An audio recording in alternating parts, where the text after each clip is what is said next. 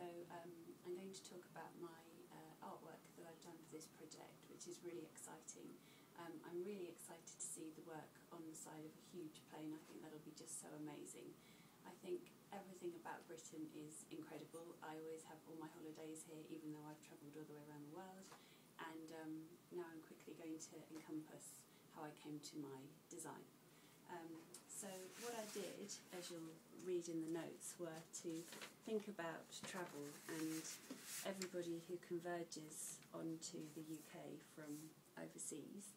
And so I started to plot all the countries around the world.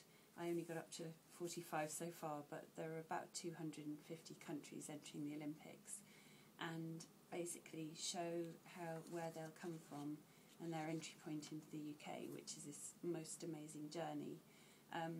Then I really wanted to put this onto something really colourful, like a huge, great explosion of colour, and use the colours of the flags. So, for example, this line here indicates Australia, and this is Canada, and eventually when all the countries are plotted, I think it'll be just the most amazing, symbolic journey of everybody coming together and having a great explosion of sporting achievement.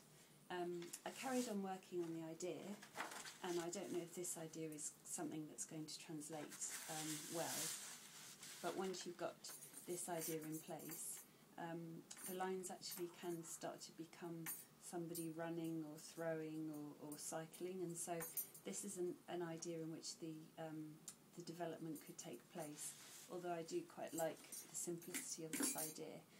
So at the moment I'm not sure if this is kind of where it needs to sit, or if this is something that needs further work. And that's basically it. Thank you for listening.